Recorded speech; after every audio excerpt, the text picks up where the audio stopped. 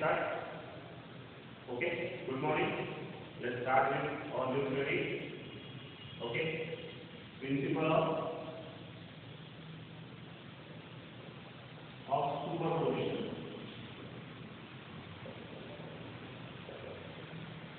Okay, मतलब basically इस series में क्या है, इसे मराठी में पढ़ना था।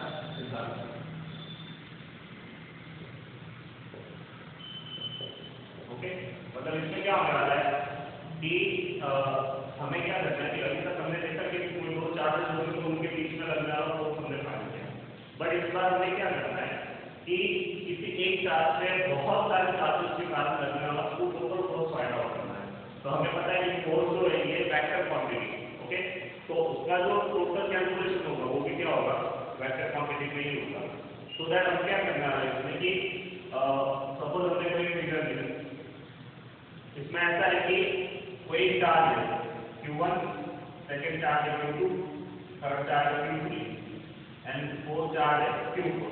तो हमें क्या करना है कि इन तीनों चार्ज की वजह से इस फोर्थ चार्ज पे लगने वाला फोर्स हमें फाइंड आउट करना है। या फिर तीन फोर्स है, तीन चार्ज है, ओके, तो हमारे पास तीन चार्जेस है। सपोज ये कोऑर्डिनेट सिस्टम है हमारा, तो उस कोऑर्डिनेट सिस्टम के हिसाब से सपोज ये जो फर्स्ट चार्ज है Q1, ओके, तो उसका पोजीशन वेक्टर है R1, सेकंड चार्ज है Q2, उसका पोजीशन वेक्टर सपोज क्या है R2, और थर्ड चार्ज है Q3, उसका पोजीशन वेक्टर सपोज क्या है R3। ओके, तो अब हमें क्या करना है कि Q1 पे सपोज हम क्या करेंगे, Q1 पे Q2 और Q3 की वजह से लगने वाला फोर्स हमें फाइंड आउट करना है। तो Q2 के कारण Q1 में लगने वाला फोर्स इस डायरेक्शन में होगा, जिससे हम लोग क्या लिखेंगे, किससे लग रहा है Q1 पे, किसके कारण Q2 पे जा रहा है, उससे क्या लिखेंगे हम लोग F12, सेकंड के कारण फर्स्ट पे लगने वाला फोर्स जिसकी डायरेक्शन ये होगी। सिमिलरली Q3 के कारण Q1 पे लगने वाला फोर्स तो वो ऐसे जाएगा, तो उसकी डायरेक्शन क्या होगी, इस डायरेक्शन में हो जाएगा, उससे हम लोग क्या लिखेंगे वेक्टर F13, ये 3 के कारण फर्स्ट चार्ज पे लगने वाला फोर्स। ओके, सो दैट उसमें क्या है तो हमें क्या करना है कि ये जो चार्ज Q1 है, ओके, इस पे लगने वाला टोटल फोर्स फाइंड आउट करना है। ओके, तो टोटल फोर्स क्या होगा, तो हम क्या करेंगे, ये दोनों चार्जेस Q1 में फोर्स कर रहा है, तो फर्स्ट हम लोग क्या करेंगे कि Q2 के कारण Q1 में लगने वाला फोर्स फाइंड आउट करेंगे, देन Q3 के कारण Q1 में लगने वाला फोर्स फाइंड आउट करेंगे, और बाद में उनका वेक्टर सम करेंगे। This is important thing, only some नहीं करना, हमें कौन सा सम करना, वेक्टर सम। दैट मींस क्या होगा कि सपोज कि Q2 के कारण Q1 पे लगने वाला फोर्स, तो उसे हम लोग क्या लिखेंगे vector F12, okay, and second thing Q3 के कारण Q1 पे लगने वाला फोर्स, तो उसे हम लोग क्या लिखेंगे वेक्टर F12, ओके, 2 के कारण 1 पे लगने वाला फोर्स और 3 के कारण 1 पे लगने वाला, लेकिन हम वो वेक्टर फॉर्म में लेंगे। तो सबसे पहले क्या करेंगे हम लोग, तो ऑब्वियसली अब इनका पोजीशनल वेक्टर हमें फाइंड आउट करना पड़ेगा। तो वेक्टर ये R3, ये R2, ये R1। अब हमने इससे पहले एक थ्योरी पढ़ी थी, उसमें हमने पूरा वेक्टर फॉर्म को पूरा कंप्लीटली पढ़ा, उसी को मैं कंटिन्यू करूंगा, उसको रिपीट नहीं करूंगा। तो उसमें था कि जब Q2 के कारण Q1 में लगने वाला फोर्स इन वेक्टर फॉर्म लेना हो, तो उसे लेंगे हम लोग वेक्टर F12। तो वेक्टर F12 इक्वल क्या होगा, तो K, अब दोनों चार्जेस को एक चार्ज है Q1, सेकंड चार्ज है Q2, then distance between them, तो उन दोनों के बीच का डिस्टेंस कितना है, तो Q2 और Q1 के बीच का डिस्टेंस कितना है, जिसे हम लोग क्या लिखेंगे R12, क्या लिखेंगे हम लोग उसे R12। तो यहाँ पे क्या आएगा, डिस्टेंस R12 का स्क्वायर मोड आएगा, क्योंकि डिस्टेंस स्केलर क्वांटिटी है इसलिए उसको क्या करना है, मोड ऑफ स्क्वायर करना पड़ेगा। ओके, मोड से जो स्ट्रक्चर, और उसके साइड में क्या होगा, उसका डायरेक्शनल वेक्टर R12 है, उसका डायरेक्शनल वेक्टर क्या आएगा R12 है। तो ये हो गया फोर्स ऑफ सेकंड, मतलब कि सेकंड चार्ज की वजह से फर्स्ट चार्ज पे लगने वाला फोर्स हो गया, ये फर्स्ट इक्वेशन हो गया। अब हम लोग क्या करेंगे, फोर्स ऑन 1 × Q3, ओके, तो Q3 के कारण Q1 पे लगने वाला फोर्स हमें फाइंड आउट करना है। तो उसके लिए क्या लिखेंगे हम लोग vector F13 is equal to K, अब दोनों चार्जेस कौन से, तो एक चार्ज हो गया Q3, एक चार्ज हो गया Q1, Q3 Q1, अब डिवाइड बाय, अब दोनों के बीच का डिस्टेंस, तो इन दोनों R13 लिखेंगे। ओके, तो यहाँ पे क्या लिखेंगे हम लोग, मोड ऑफ वेक्टर R13 का स्क्वायर, और साइड में उनका डायरेक्शन वेक्टर या यूनिट वेक्टर R13 है। अंडरस्टैंड? सो दैट ये हमारा हो गया सेकंड इक्वेशन, ये हमारा था फर्स्ट इक्वेशन। ओके, तो हम दोनों ने हमने क्या किया, तो इंडिविजुअल फोर्सेस फाइंड कर लिए, मतलब कि Q1 Q2 के कारण Q1 से लगने वाला फोर्स हमने फाइंड कर लिया, Q3 के कारण Q1 से लगने वाला फोर्स हमने फाइंड कर लिया। अब हमें क्या करना है, तो ये दोनों इसमें फोर्स लगा है, मतलब कि टोटल कितना फोर्स लग रहा है इसकी वजह से, तो टोटल फोर्स ऑन Q1, तो उसे हम लोग F1 नाम दे देंगे, we will denote it by F1।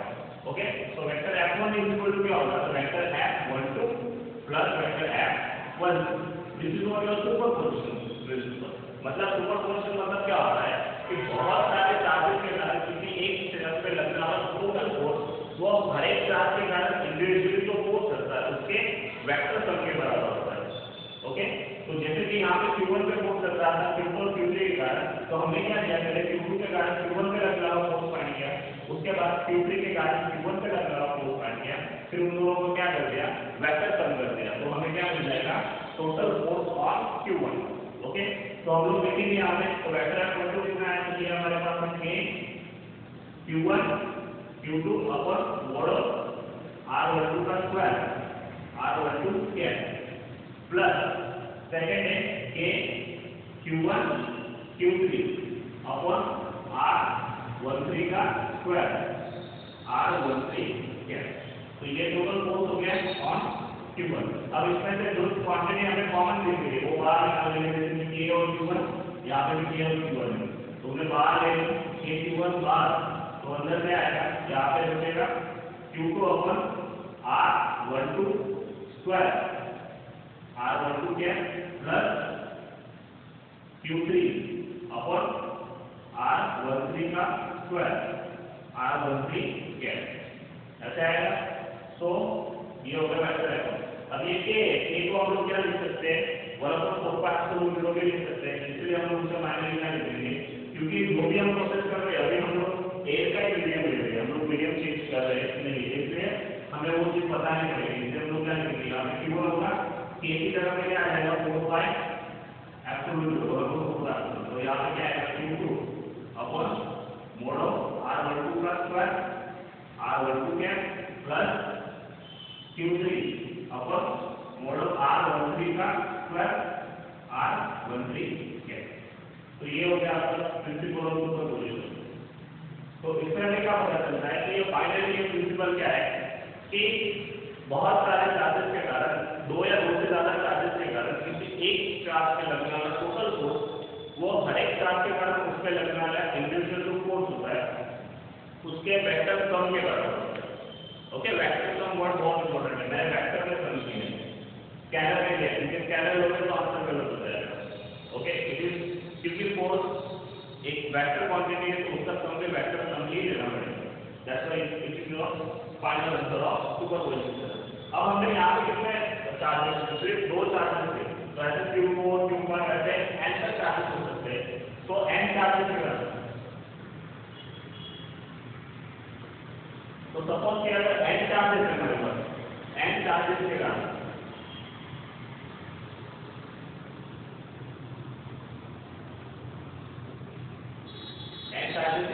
Q1 पे लगने वाला फोर्स, तो हम लोग क्या लिखेंगे वहां पे, vector F1, total force vector F1 होगा, तो हमारे पास चार्जेस कितने हैं, n चार्जेस हैं, तो हम लोग इसी टर्म्स को आगे बढ़ाते जाएंगे, तो ये तो कॉमन होगा Q1 तो 4/(F2), फर्स्ट क्या आएगा Q2 upon mode of R12 का स्क्वायर, R12 क्या plus Q3 upon mode of R13 का स्क्वायर, R13 क्या प्लस ऐसे कितने चार्जेस है, n चार्जेस है, तो लास्ट में क्या आएगा Q1 upon mode of R1n का स्क्वायर, और यहाँ पे R1n क्या, तो ये हो गया आपका फाइनल आंसर। ठीक, n चार्जेस हमारे पास ऐसे सिस्टम है कि वहाँ पे एक दो चार्जेस नहीं, n चार्जेस की सिस्टम है, मतलब कि अगर इसकी मैं फिगर ड्रॉ करना चाहूँ तो सपोज यहाँ पे Q1 है, यहाँ पे Q2 है, यहाँ पे Q3 है, ऐसे हमारे पास n चार्जेस, ओके। तो हमें क्या करना है कि Q1 पे इन सारे चार्जेस के कारण लगने वाला फोर्स, तो Q2 के कारण Q1 पे लगने वाला फोर्स यहाँ पे जाएगा, Q3 के कारण यहाँ पे जाएगा, ऐसे बहुत सारे चार्जेस के कारण यहाँ पे जाएगा। तो ये हो गया आपका वेक्टर F12, ये F13, और ऐसे ही वेक्टर F1 तक फोर्सेस हो जाएंगे। तो इन सारों के सम के बराबर फाइनल फोर्स होगा Q1 पे, जिसे हम लोग लिखेंगे क्या, vector F1 final force on Q1, जिसे हम लोग क्या लिखेंगे, vector F। This is what your principle of superposition. Understand? Any doubt? फिर इसका एक शॉर्टकट इक्वेशन होता है जो मैं आपको अगर ऑनलाइन दूंगा तो तब बताऊंगा कि वो कैसे आता है, क्योंकि मैं यहाँ पे बताऊंगा तो कोई मतलब नहीं।